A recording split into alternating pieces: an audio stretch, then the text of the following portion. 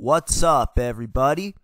In this video, I want to talk about the importance of a 100-yard rusher versus the importance of a 100-yard receiver. On the screen, I have the player who has had the most 100-yard rushing games between 2011 and 2018 in LaShawn McCoy, and the player who has had the most 100-yard receiving games in Julio Jones. In this pass-happy NFL era that we are in, you would think that a 100-yard receiver is probably super important, and it is, don't get me wrong. But which one is more important, a 100-yard receiver or a 100-yard rusher? Let's start by finding who won more often, the 100-yard receiver or the 100-yard rusher. Here is every game that I could find where a team had a 100-yard rusher or a 100-yard receiver. And I also looked at the games where teams had two or more 100-yard receivers. Because in the 100-yard receiver column or row, if teams had multiple 100-yard receivers, I just counted it as 2 wins, 2 losses, or 2 ties. So that's why I decided to add the multiple 100-yard receiver row as well. But according to winning percentage, having a 100-yard rusher appears to be the more important formula for winning. When a team had a 100-yard rusher between 2011 and 2018, they won 72.7% of the time. When they had a 100-yard receiver, it drops to only 55.9% of the time. And the percentage goes down even more when you had multiple 100-yard receivers. Now, of course, this doesn't tell the whole story because when you're winning, you're more likely to run, and when you're trailing, you're more likely to pass. Let's also find out what the average score to each of these games was. Here's the average points for, the average points allowed, and the average point differential in games where teams had a 100-yard rusher, a 100-yard receiver, or multiple 100-yard receivers. Now, I will admit that there is a potential that I made a possible error in these calculations because I did this the hard way, adding every single number up of every one of these games. But these results are still accurate enough for me to tell a story. Now, the argument that, you would run more when you're winning, it does hold merit because of these 3 categories, the point differential when you had a 100-yard rusher was by far the largest. Now, when you have multiple 100-yard receivers, your points go through the roof, but your opponent also scored a lot. Now, obviously, offensive players don't play defense.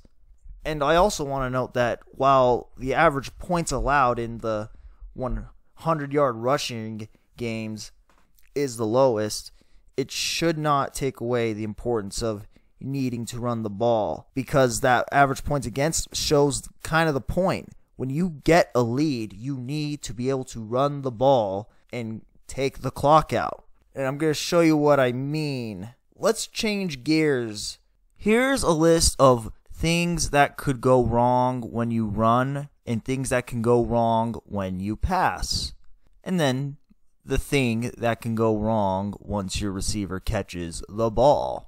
And I could have missed some things, but the worst thing that can happen on a running play is you lose a fumble. Or you could rush for no gain, or you could get tackled for a loss.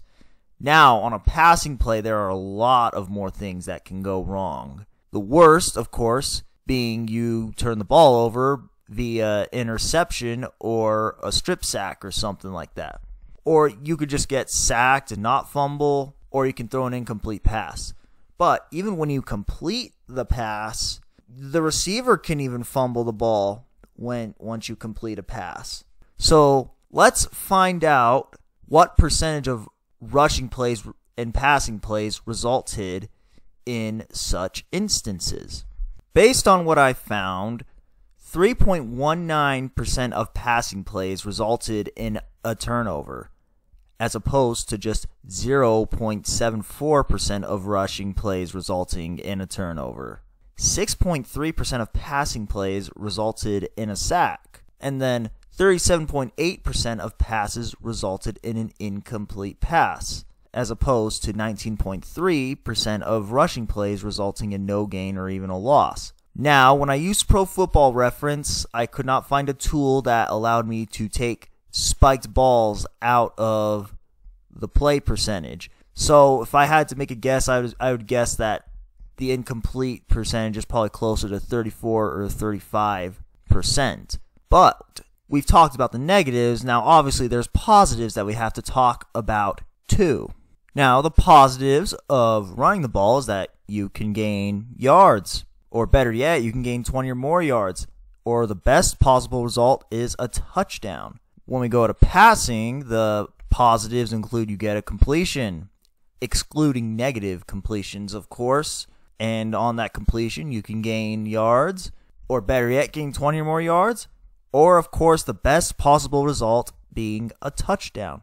Let's find out the percentage of rushing and passing plays that resulted in such results. Now, according to what I found, 80.7% of rushing plays gained 1 or more yards, as opposed to just 55.9% of passing plays gaining a yard or more. Now, please keep in mind that 55.9% includes sacks. So while more rushing plays gained yards, a huge more percentage of passing plays gained chunk yards, like 20 or more yards. Only 2.6% of rushing plays gained 20 or more yards, as opposed to 8.5% of passing plays gaining 20 or more yards. 3.1% of rushing plays resulted in a touchdown, but 4.2% of passing plays resulted in a touchdown. And that rushing touchdown percentage probably doesn't really tell the whole story, because I would imagine most rushing touchdowns are from less than 20 yards and such.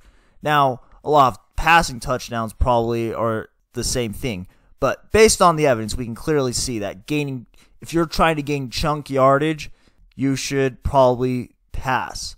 So I never really answered the question of the video.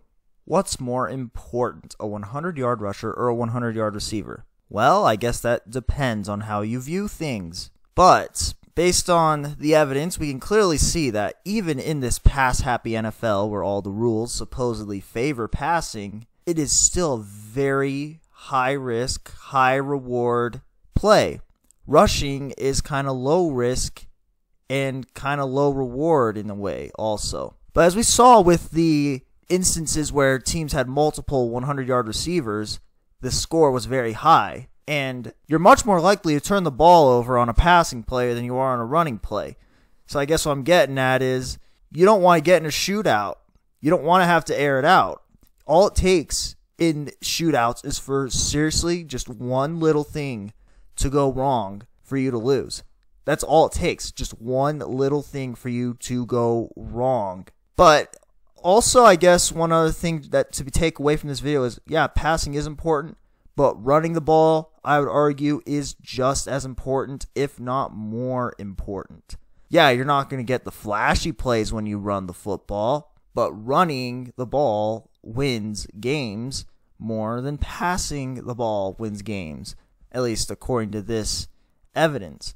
Now, we obviously saw that the points allowed when a team had a 100-yard rusher was the lowest between having a 100-yard receiver and a 100 and multiple 100-yard receivers. But that's also kind of the point. Run the ball, play defense. That gives you the best chance to win football games, and kind of by a pretty wide margin. Like, when you get into these shootouts, all it takes is for one little thing to screw up for you to lose. Like, I remember a specific game, the Denver Broncos and the Dallas Cowboys. It was 48-48, and all it took was for Romo to throw that one interception at the end of the game, and that was it. I'm sure there's other instances too. But, yeah, let me know what you guys think. What's more important, a 100-yard rusher or a 100-yard receiver? And as you can possibly tell, or probably tell, I am a Detroit Lions fan. And in the links to my description are more Detroit Lions fans. And I'm not just a Lions fan, I'm just a Detroit sports fan, period. And the people in the description are also Detroit sports fans, period. So if you're a Detroit sports fan, you might want to check it out and tune to the round table or tune into Above the Rim. But yeah, thank you all for watching. Let me know what you think, and I hope you enjoyed.